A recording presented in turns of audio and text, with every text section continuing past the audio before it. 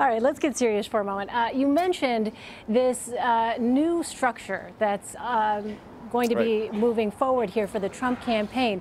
Where does this leave Corey Lewandowski? Well, he remains campaign manager in title, but he now has to share power, a considerable amount of it, with Paul Manafort, which is something he did not want to do.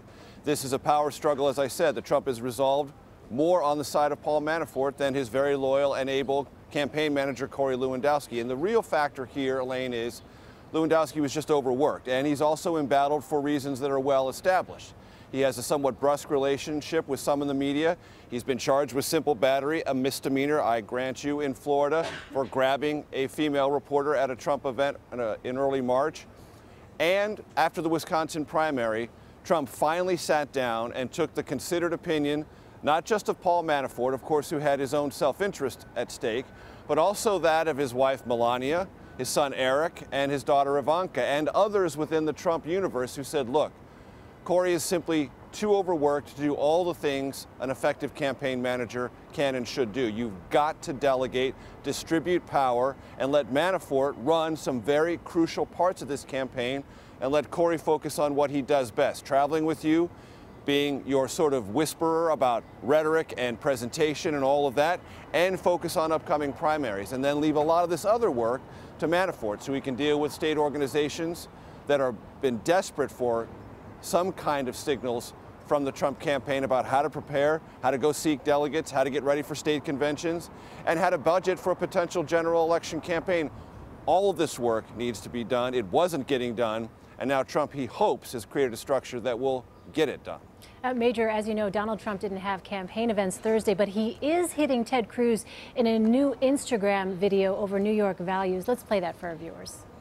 Everyone understands that the values in New York City focus around money and the media. I saw something that no place on earth could have handled more beautifully, more humanely than New York.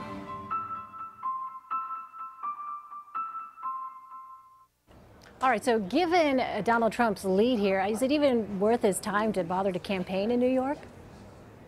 Sure, this is a placeholder. Look, this is a very good time for Trump to focus on some campaign internals and power structures because he's got a huge lead in New York. He's got a sizable number of people in every congressional district signed up and ready to mobilize for his campaign. Actually, he has in New York what he hasn't had in many of the other states, a top-to-bottom and well-integrated organization. So Trump can take some days off the campaign trail and focus on some of these internal issues of delegation, power, and authority.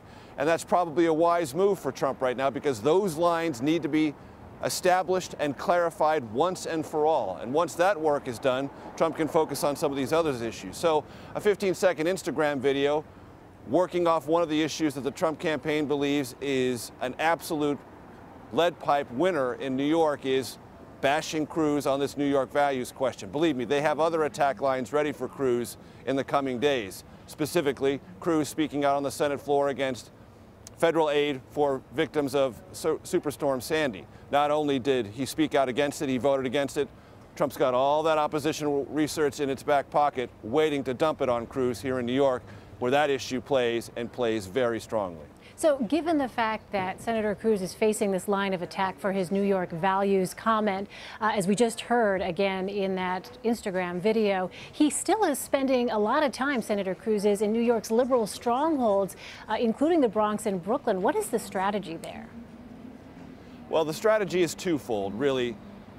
To win some delegates if you can. There are congressional districts in New York with a very small number of registered Republicans, meaning it's a very small universe you have to persuade to get the votes necessary to win that congressional district because there are only a few Republicans. I don't mean a literal few, but a small number comparatively of Republicans to vote. So you go to those congressional districts, campaign, show you're willing to take some of the New York guff, to take the kind of, well, we're not in the Bronx, we're in Brooklyn. I didn't get a Bronx cheer, but I got something approximating a Brooklyn cheer, so I know what Ted Cruz, at least a little bit, is going through.